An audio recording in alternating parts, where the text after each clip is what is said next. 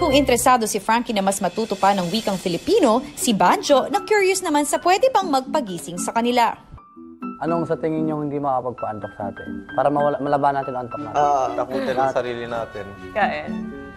Anong pagkain? Pagbusog ka na. Pero sa gitna ng usapan, si Franki... Oh, ayan na. Oy, sino? Oy, sino? Oh, no. Hindi ako nakatulog. Pagpawala na. Makes you feel awake.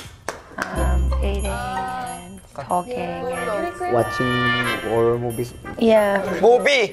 Horror movies na kukutin yung mga kunyari, corny. Ito pakwan.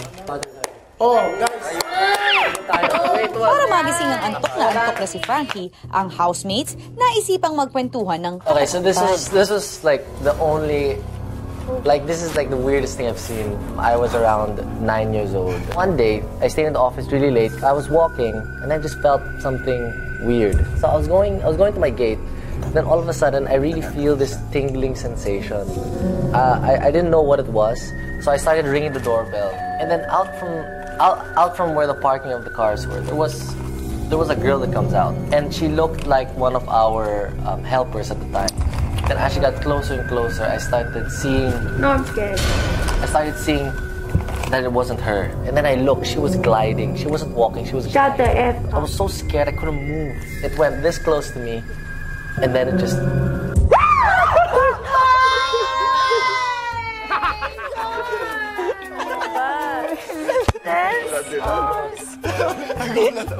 It helps you to feel awake. Feel awake. Are you now awake? Are you now awake? Yes. Okay. Yeah. Okay. This is so real. Maya-maya pa, sa gitna ng kwentuhan, may narinig ang housemates.